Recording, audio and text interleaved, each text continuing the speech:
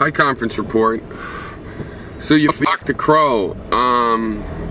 Yeah, I saw you talking about your own deconstruction of it. So it's deconstruction time. These things mean what they mean to various people. I find it interesting, and I think that your artwork in that regard is an opportunity really to talk about somebody that is provocative, that has provided a dramatic emotion on purpose. You know, that's the beauty of art.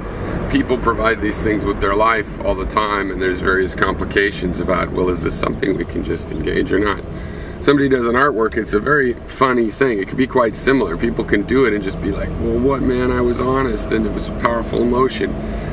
I don't have to know exactly why. That's right, you don't. There's a value to just expressing your feelings.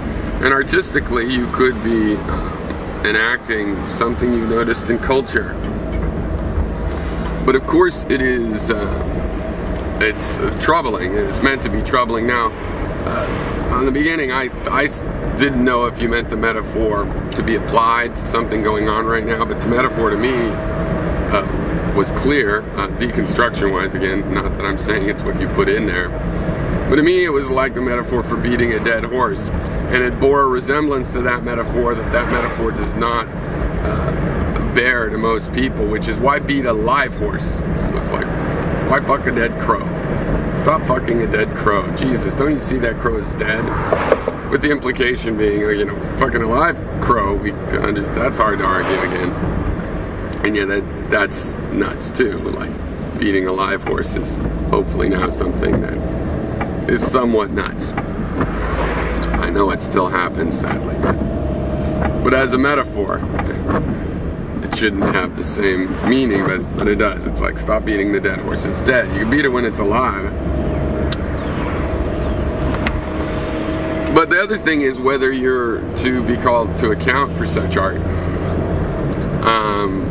Shall we analyze and try to figure out, are you enacting something that ultimately, that might be dark or even disgusting, that is a metaphor for something that is dark and disgusting, that can bring us knowledge about what we're going through? Well, you may be, but even so, your other artwork then bears. Now, I think every single video that anybody makes is a work of art, whether they know it or not. Now, granted, a lot of it is like walking around the crafts fair. You're seeing people's crafts, but, you know, that's folk art, and there's masterpieces among them, and they have sort of a cultural reality no matter what. But they're all art, so we can add them all together. You do something obviously meant as art, and you do videos not so obviously meant as art, but which I take as art, and they can be added together. Now, it's similar. Doing something of a raw emotional impact, you know, it had an emotional impact, not necessarily what. And that's what drives artists often, especially really great artists, this sort of trust in those feelings. And they reveal themselves, and that is good in itself, but they do reveal themselves, you know. It's similar to saying that the first thing a man sees when he sees a woman is somebody that he has to evaluate for sexual reasons and on sexual grounds. Well, it's great. I mean, I'm sure in your liberal sensibilities probably if that felt like, well, I'm just being honest. But the irony of being honest ultimately is that when you feel that way, it feels like you're being honest for the universe. You ultimately are honest for yourself, and you can only be honest for yourself. You can't admit for all men that that's how they all think. And we know that there's gay men, and we know that there's asexual men, and there's probably every in between. So when you admit something like that, whatever you think the statistical group you might be in, maybe you're admitting something you think most people should admit. But it doesn't matter. You can't confess for other people, right? So these kinds of factors, and the fact that you think that way, the fact that you think that way becomes a part of the art, and you will be scrutinized, no doubt, with that in mind. It's interesting to me because it was so disrespectful of the corpse of the